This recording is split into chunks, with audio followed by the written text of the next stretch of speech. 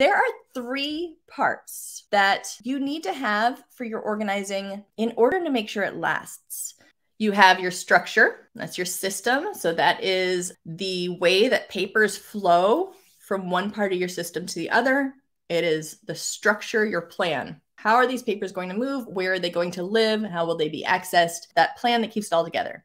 We have the tools, like your watering can is one of your tools. So your tools are all those physical items that help that structure, help keep that structure in place, help make that structure easier. So that would be your file folders, your file cabinet, your action file, your Spark Life binder. All of those are tools. They're physical items to make it easier or to contain items within that system so the papers can flow.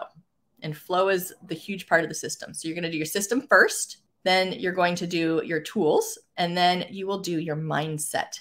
So the mindset, remember, that's what's missing from most of these organizational systems that you see out there. The mindset is what holds it all together. It keeps those roots firm. It gives your roots something to grow into, right? And it holds them firm and it nourishes them.